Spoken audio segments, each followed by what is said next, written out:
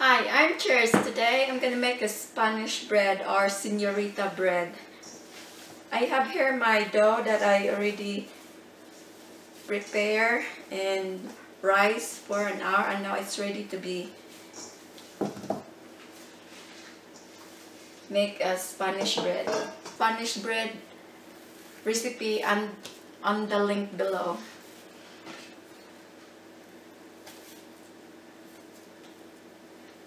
I divide this dough into 4 and make a log with them.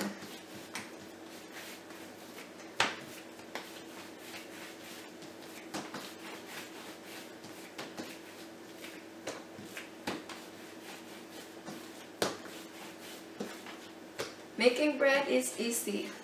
You just have to be patient because lots of waiting to rise the dough.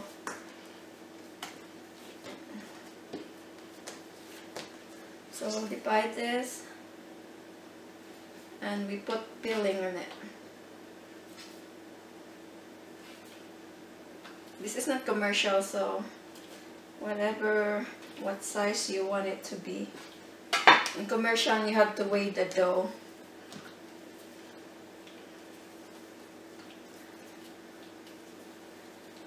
Can make it to a ball. So it's like a golf-sized ball.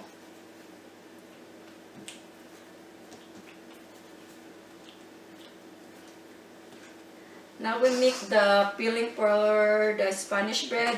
I have here brown sugar, 1 cup of brown sugar. Then we add our breadcrumbs. About 1 cup of breadcrumbs.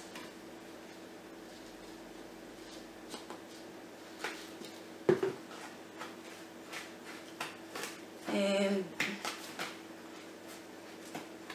butter. Half a cup of butter. Oops, my hands here.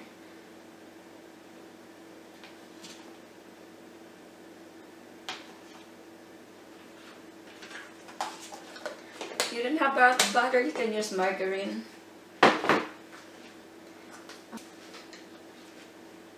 You can add vanilla, it's just optional. I add mine about a teaspoon of vanilla extract or vanilla essence. Then mix this all together until well combined. So this is now the filling for our Spanish bread or Senorita bread.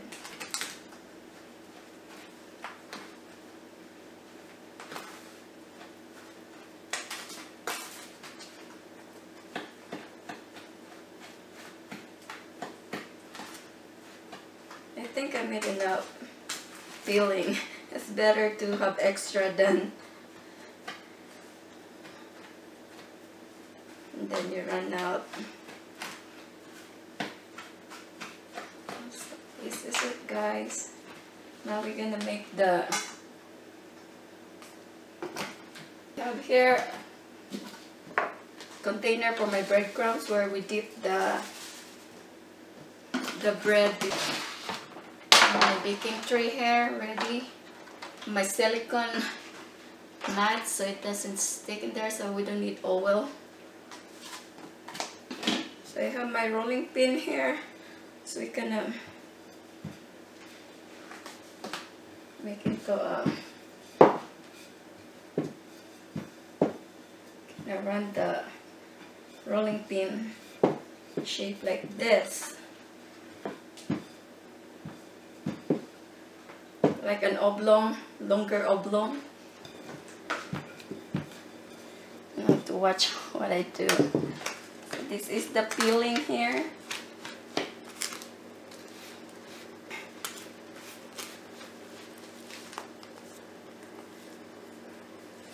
So we just add this in there. And then we roll it. Don't forget that breadcrumbs in there because once they bake, the filling will not come out on your bread. So kind of pinch it so it doesn't open. I kind of pinch here in the side. Then you dip it in your breadcrumbs. And now we'll put it here. Make sure that this thing is down.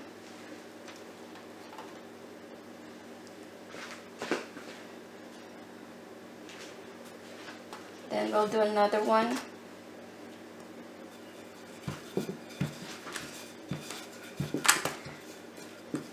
After we're done with all this shaping and making the Senorita bread, we're gonna wait for 1 hour to bake it. Don't bake it right away. Your bread will be hard. Got to be patient with it.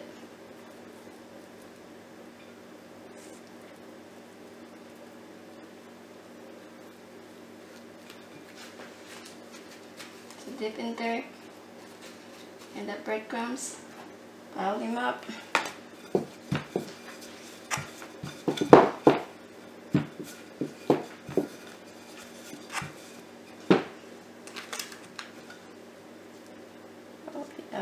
Teaspoon of it, not a lot.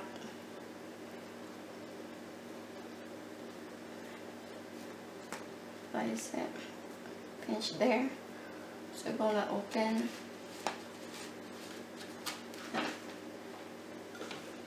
Put it again.